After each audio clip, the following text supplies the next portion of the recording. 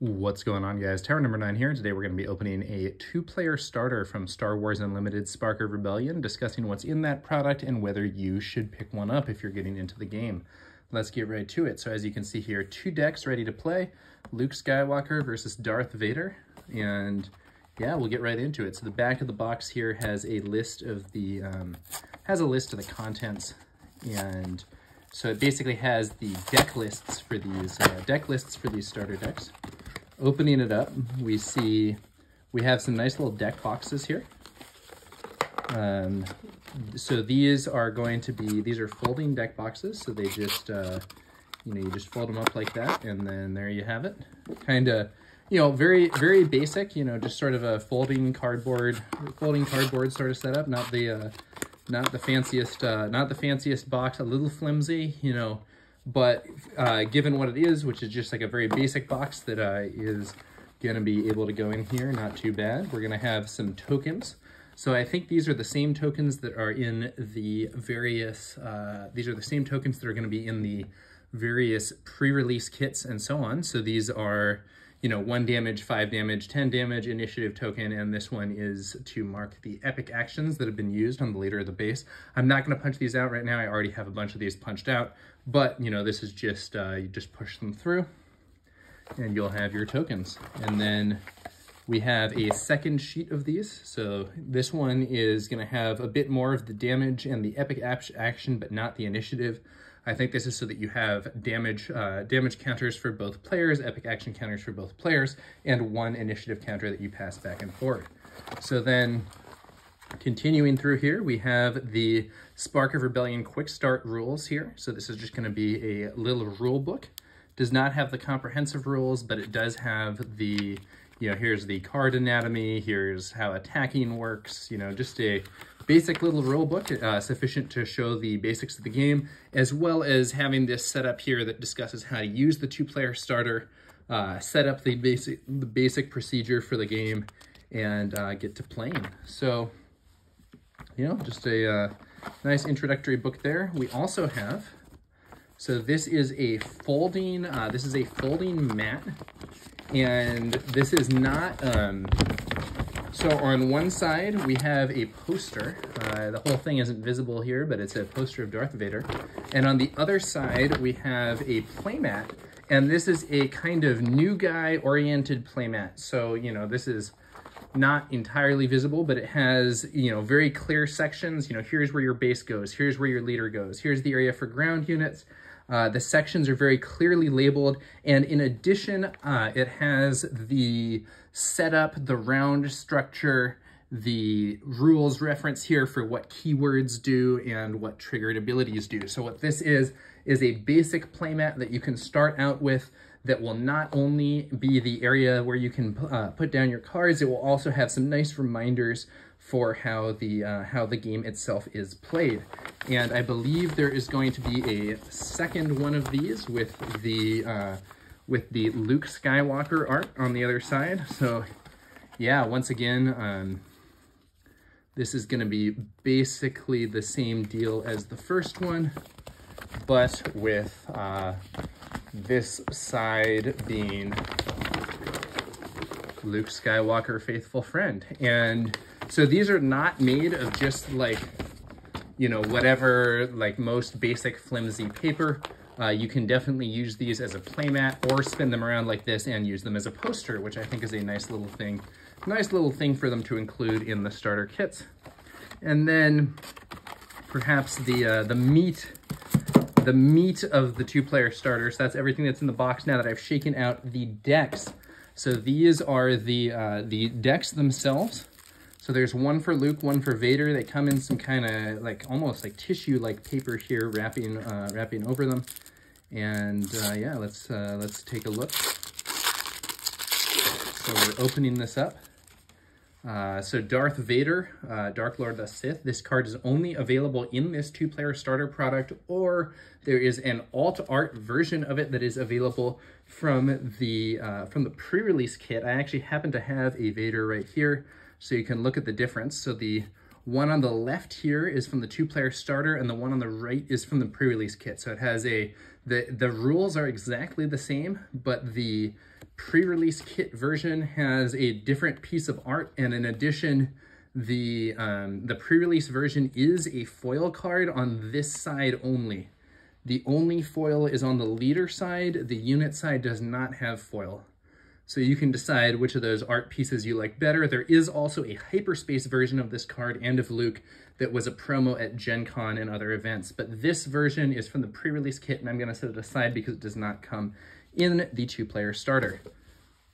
So, continuing with our other cards here. So we have the, the command center, and then they actually do provide you. So these are interesting. These are not found in normal packs either. What these are double-sided counters. So it's experience on one side and shield on the other. And what you'll find in normal packs is they will have bases that are like this. So this is a base from a normal pack. It is a base on one side, and then on the other side you have the counter. And if you have a hyperspace base, then on the other side you have a hyperspace counter for the common bases. And so these instead are shields on one side, experience on the others, and they're more designed to be used as counters. Nice little helpful thing to have here. And then you might wonder what's on the other side of this base that comes in the starter. Well, instead of being another counter, it's actually a deck list that allows you to make sure that you have all the cards in the deck. And as you can see here, it not only shows the cards, but it also shows the rarities of those cards. So C is common and found in boosters. S is starter and only found in this starter product. U is uncommon in boosters, and R is rare in boosters. These starters do have rare cards in them. So I believe the Vader has an Emperor Palpatine and a Relentless, and the Luke has a Han Solo. And honestly, I forget what the other rare is, but we'll see it when we take a look at this card for Luke. So these go over here. And then looking at the cards themselves, we have a fair few copies of some of these cards. Some have 2 or 3. And then one nice thing is that they did include a full playset of 3 cards, of 3 copies of the cards that are only available in this starter set. So here we have Admiral Mahdi. This is a starter set only card, and they do give you 3 copies. And the reason for that is this way you do not ever have to buy multiple copies of this product in order to get cards that you need. If you buy 1 copy, you will have enough of the starter set only cards in order to make a constructed deck. Now, I will say they do not have 3 copies of every card in this starter. So for instance, you only get 1 copy here of General Veers, I believe. But you can get other copies of Veers from packs, and you do get 3 copies of Grand Moff Tarkin because he's another one of those starter set only cards. So a mix here of starter set only cards and cards available in packs. Do have a Palpatine and Relentless. These are rares. 3 copies of Vader's lightsaber here.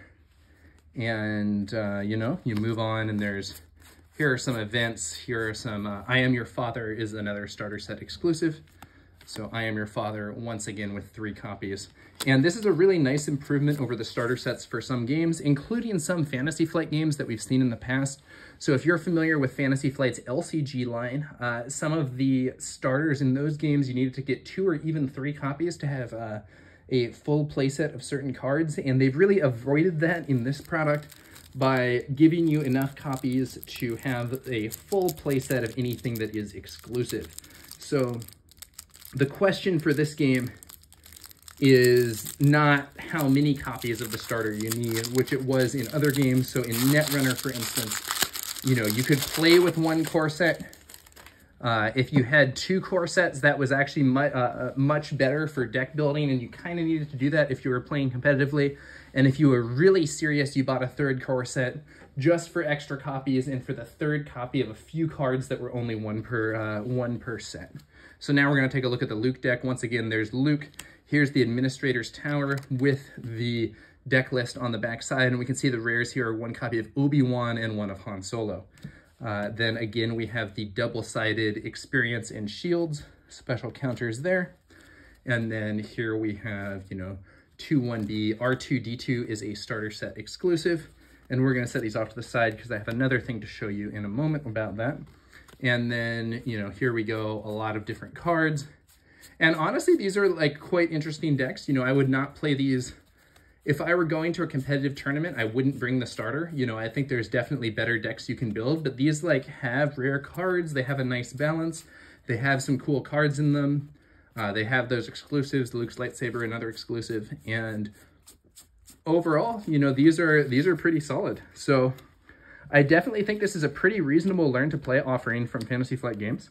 And additionally, I'll say that I think the way they've done it so that you would only need one copy of this starter to build a competitive deck that was using these characters, and you wanted to use some of those cards, I really applaud that. You know, I think it's something that has not been consistently the case in other games, you know, including FFG's past games, also ones from other manufacturers. I know that in Flesh and Blood TCG, for instance, there was sort of an infamous case where the Classic Battles Rhinar versus Dorinthia 2-player starter had a 1x copy of Glistening Steelblade, which was a card that was extremely strong for Dorinthia and only available in that starter product.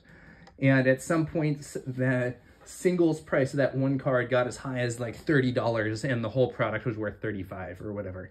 I don't know if those numbers are exact, that might be wrong, but it created a odd situation where people were buying the starter just to get that one card, and FFG has really avoided that by having 3 copies of the relevant cards from this starter, so that if you just get one, you are good to go. You have a full playset for deck building. Now, I will say that there is another way to get some of these cards. So earlier I had a pack opening video where I showed an organized play booster. Here's one of the cards in that booster. This is R2-D2. So R2-D2 is a starter exclusive, but this hyperspace R2-D2 is available in the organized play pack. So as you can see, same card rule-wise, but that little fancier treatment, because all of these are going to be just standard versions in the set. So they do give you the ability to get hyperspace versions in the organized play, weekly play promo boosters for this set. So it is possible that even if you wanted to use starter exclusive cards, you could collect those by getting a bunch of organized play boosters, or by selling or trading with people who had them or who had starter sets themselves.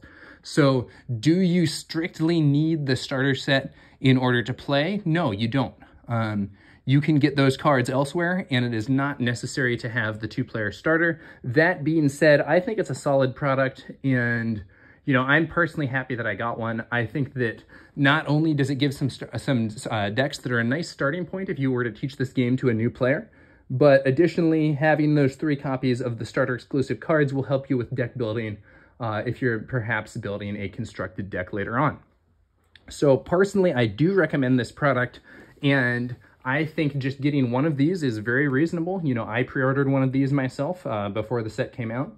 And do you absolutely have to? No, you don't. If you want to, you could. If you're only concerned with competitive play, and you don't care about having the teaching decks or having the mats or having the tokens or these deck boxes and stuff like that, you do not need this product. You could buy all the starter exclusive cards or trade for them, and I think they're probably going to be available pretty cheaply.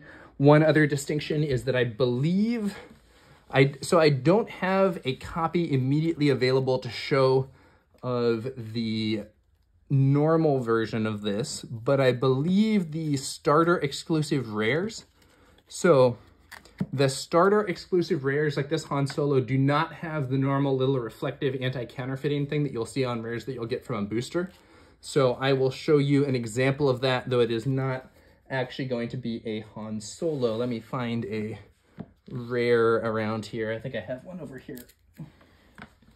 But yeah, so this copy of Wedge Antilles, for instance, this little anti-counterfeiting thing that you'll see on this card is not present on the starter set versions of those. I believe that does make the starter set versions of Han, Obi-Wan, Relentless, Palpatine a little bit less valuable on the secondary market. Although I don't know what the exact prices are. I did not look that up prior to making this video. So yeah, all things considered, I personally think this is a good product, and I would recommend picking up one. Do you have to? No, you don't. But I think it's a good idea. I intend to actually keep these starter decks together as starter decks and use them in order to teach new players the game.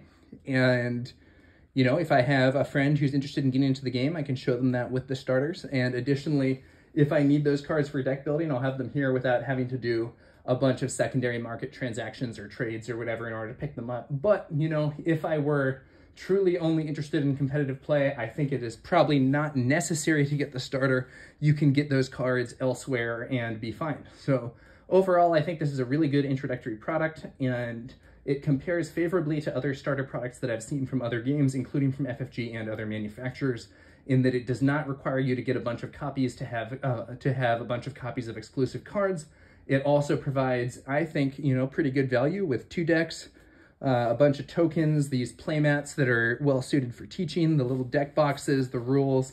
Overall, I think it's pretty strong. Now, one other thing that I'll note is that I believe that Fantasy Flight continues to intend to do these 2-player starter products for future releases. So I think there has been a preview out there that showed that the starter set for set 2 is going to be Mandalorian versus Moff Gideon, and that should be an exciting set to see as well. We'll have to see exactly how that ends up, but given that I would say the Spark of Rebellion one seems pretty good, I think there's probably a good argument for picking up the one from the next set as well. Though, you know, we'll have to see how it goes. I don't know what the exclusives are going to look like or whether they're still going to be available in organized play kits and so on. I do think that it's possible that you might only want to have one starter set for the teaching decks, and for others you might get the cards otherwise once you already have some decks that you can use to teach newcomers. But honestly, another thing I'll say is, depending on how many packs and stuff you're planning to open, it might be useful just to have these copies of like common cards. Some of these are like, you know, fairly staple cards in the right deck. Like, were you going to pull 3 Death Star Stormtroopers from packs? Maybe you were going to open enough packs that you were, maybe you weren't though. And if you weren't, these starters are giving you a good foundation for deck building with just some solid basic stuff. All right, that's going to do it for this one, guys. Thanks to y'all for watching, and we will be back later with some more Star Wars Unlimited content. I will catch you guys later.